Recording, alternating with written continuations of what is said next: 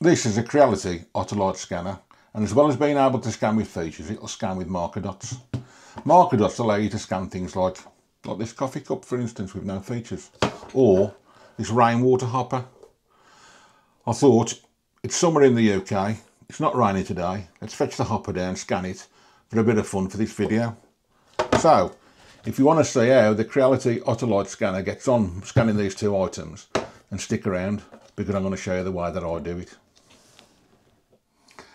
The way marker dot scanning works is the little dots that are placed out either on the decoys or on the item itself reflect the light back to the scanner. The scanner must be able to see 4 or 5 of these at any one time, and because they're put out randomly, the scanner then records where they are and it knows exactly where it is in 3D space. So even if you put hundreds and hundreds of dots out there, as long as they're all random, the scanner, by looking at say 4 or 5 of them at any one particular moment in time, knows where it is. So therefore it can keep track of the item that it's scanning.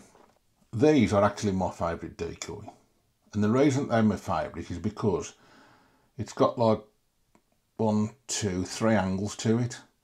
So therefore if the scanner is on the top, it's perfectly in line with that dot, and as you come round, it's perfectly in line with that dot. Drop low, it's perfectly in line with that dot, and then you can have one on the base as well, which is perfectly in line with that dot. So as you're scanning all the way around, at least one of the dots will be perpendicular to the scanner, which helps it scan. These are good for the edges of the turntable.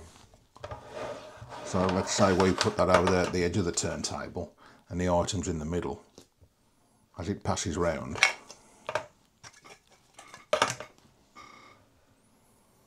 you can pick up the marker dots at the edge. So now we know all that, let's set up for the scan of the coffee cup. I'm not going to put any marker dots on this coffee cup. I'm going to use decoys all the way around the outside of it. I'm going to be using these, the down ones, my favourites. I've got a magnet in the bottom, so therefore I can just stick them onto this metal plate, which stops them sliding all over the place and I'm spinning the turntable around. The decoys are actually on the turntable on my metal plate, so they won't actually move around when I'm spinning the turntable around. So, coffee cup. We'll start off with a global marker scan. This will basically scan all the dots on the decoys and build up a map for scanning later. So let's start by rotating the turntable slowly and scanning all the dots, making sure that I get them all in at different angles.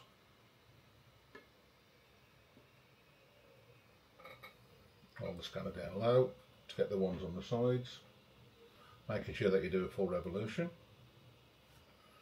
and slowly bring it up.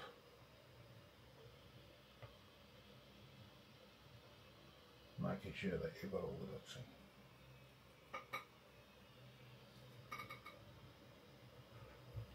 And we'll press stop. Now we'll go to point cloud. We'll go to that.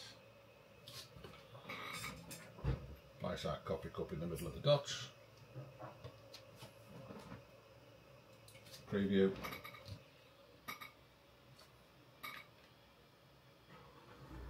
And there we go. So now I've just got to make sure that I keep the dots in frame as well as the item to be scanned. The dots are being used to track and the coffee cup is being scanned.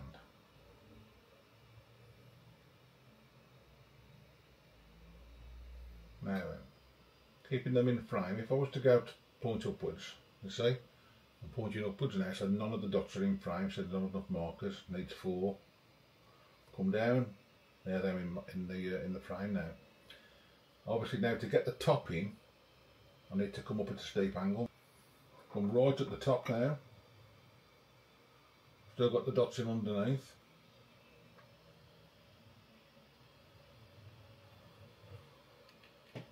I'll stop and have a look at that is.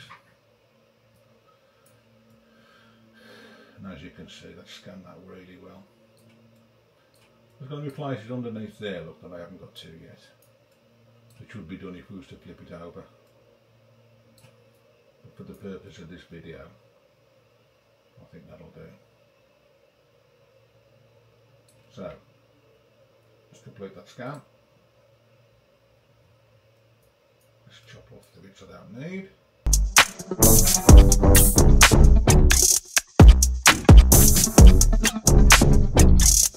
Let's fuse that. I'll fuse it at 0.3. Let's mesh it.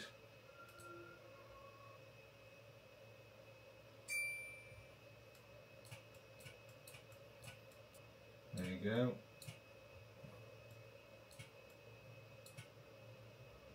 Markers outside the coffee cup, and you've been able to scan it. Okay, the rain hopper. This is going to be a bit more of a challenge to do this, but as you can see, I've placed the marker dots all over the item itself. I'm not going to put any decoys around the outside. I've just left them purely on here. Now then, I didn't do these on camera because it's a little bit boring. But basically what I've tried to do there is, I've tried to have it so that there are at least 4 or 5 in shot at any one time. Now these sides are easy because there's more than 5 there. There's more than 5 there. And so on and so on. And even in the inside. But the problem you get is when you actually do the global marker is when you transition from one side to the next. So when you start to go around the corner. So as you start to go around this corner, as you can see, you've got to have the dots closer to the corner so you can still get 5 in shot as you go around. So that works. And then that works. And obviously, as you come over to the base as well, you've got to get so many in shot. The challenging part on this will be when you transition from the outside to the inside. So what I've tried to do here is, I've tried to put dots close to the edge, so then when the scanner looks, you can see 3 pop up on the inside as well, here. So you'll be scanning those there then, and it'll just pop over, then you'll see those in the distance. And the same on this one. Dots towards the edge, pop over then, and you can see dots the edge of the other side, which will then lead the scanner in to scanning the inside to build up the global marker scan. So that being said, then let's start it off. Over to the computer, start a new project, rain hopper. We want to do global marker, medium, preview. Leaving it on auto, and we're scanning. We're going to scan as many dots as we can. The secret when you go around the corners is to come out a little bit. So you just get a little bit further away than you probably would normally.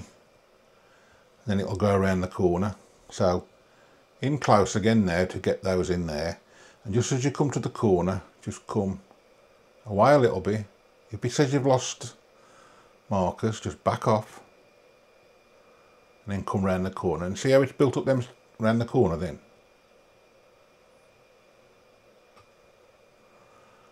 Okay, so we've built up there then now, and let's start to go up a little bit. And see how you've got a couple just popping in on the back. Get a bit closer, so you've got the ones on the front and the ones on the back all in play. Lost a few markers, so let's come back to somewhere we know. Maybe there a little bit. And then go over the top and see if you can build them up down that back wall. And as soon as you get a few more in that back wall, you can then start to scan it. And start picking up the dots. Okay. I'll speed this up a little bit now then for you, and I'll bring you back when I've done it all.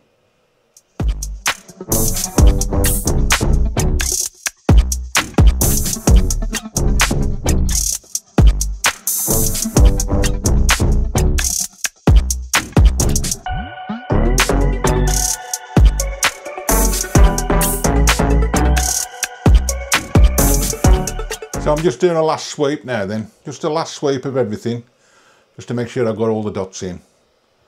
Getting a little bit closer, maybe, just to make sure I've picked up every last dot. Okay, so let's stop the global marker scan, and let's have a look at what we got. You can roughly see the box there, the shape of it. Make sure you haven't got a stray one in the middle of nowhere, causing us a problem. Now we click on point cloud, and now we're into scanning. Now, wherever I point this now, as long as I've got 4 or 5 markers in shot at any one time, on the inside, on the base, anywhere, it should know where it is. So let's start the scan. And as you can see, it's building it up nicely. I mean, look how quick that's happening.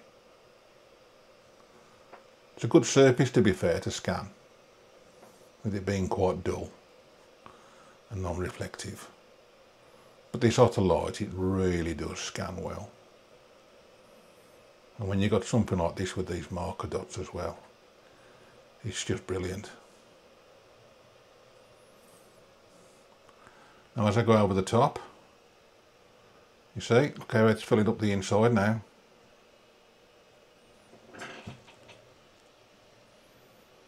That's just brilliant.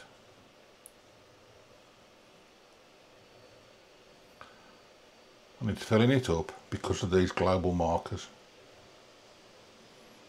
It knows exactly where they are. Okay, I'm just going to go into a bit more detail then, just to get a good scan. And I'll speed it up for you.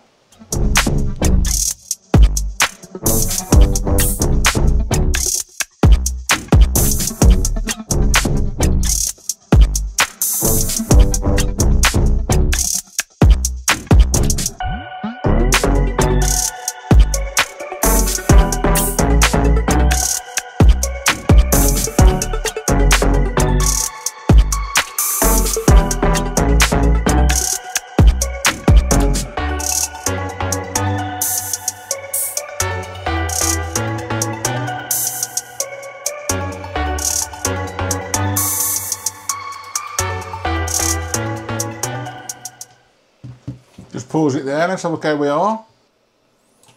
That's looking pretty good. That's looking pretty good indeed.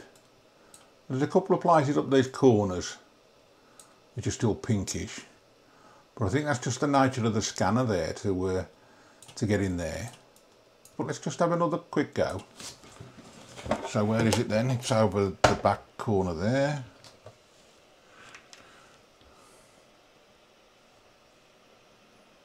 See if I can get in the corner.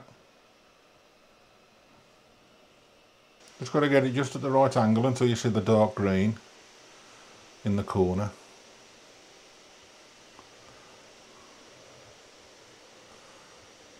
But the beauty of this global marker scanning is it knows exactly where it is. It knows exactly where it is on the item, because of those 4 or 5 markers that are in shot at the same time. I think that'll do it. So let's stop. Let's have another look. See how I'm doing. I think that's great. So let's complete the scan. Clear out some rubbish.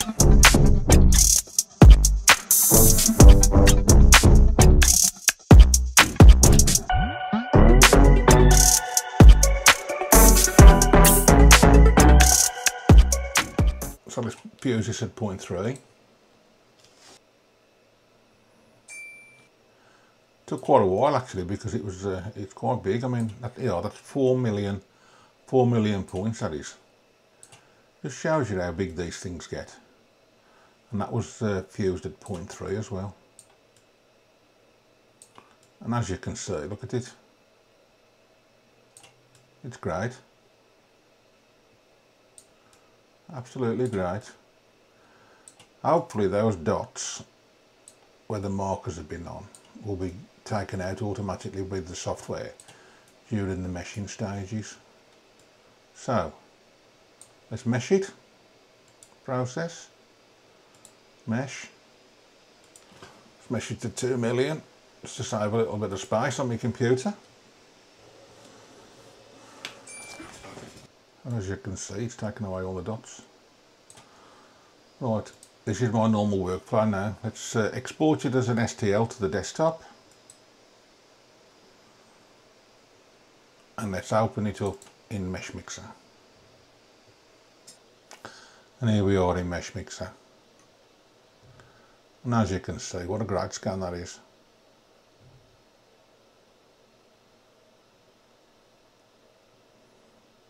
What a great scan.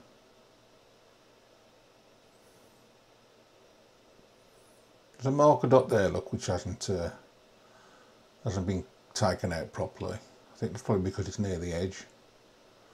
That wouldn't be too difficult to flatten off if you needed to.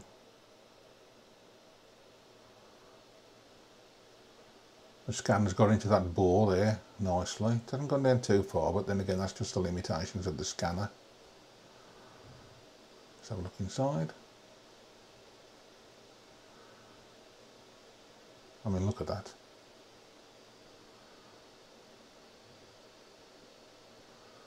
The lip on the edge is lovely, the way it goes across there.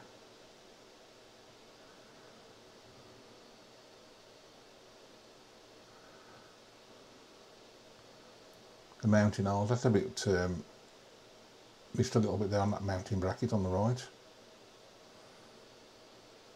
But what a beautiful scan. What a beautiful scan indeed. So, scanning the hopper then with a global marker scan. I think you'll agree it came out really well with the Creality Otter Lite scanner. Can I just ask you, if you like what you've seen today, please like the video and subscribe. I'll be making more content with this Creality Otter Lite scanner, and I'm soon to be taking delivery of the Creality Simoon S1 scanner, the laser scanner, the new one. And I'll be making a load of videos on that. So please subscribe, and then you'll be guaranteed to see that content.